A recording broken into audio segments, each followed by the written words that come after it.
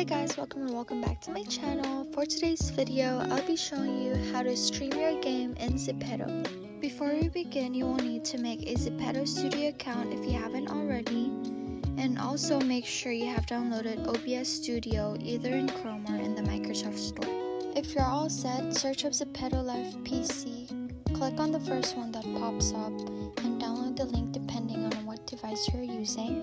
I can also link them in the description box if you can find them. Now that you have those two main applications, you're ready to set up your OBS Studio. Cancel the first thing that shows up on your screen. Go to File and find Settings. You'll find this image in the Output tab and Advanced section, and match your settings with what's inside the red box.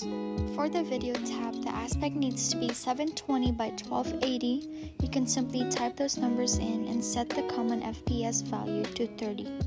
Now switch to Zepeto Live program that you have downloaded earlier and sign in with your Zepeto account. This is what the inside should look like.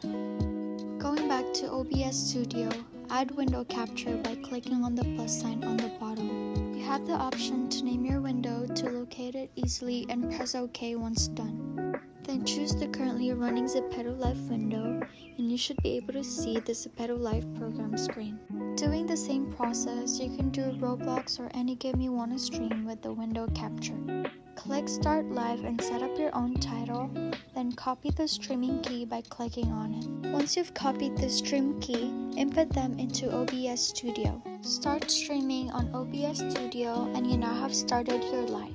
If you want to see how your live looks like, open up your Zepeto app and start live streaming on your phone. And that's how you stream your screen on Zepeto PC. If you have any questions, comment them down below.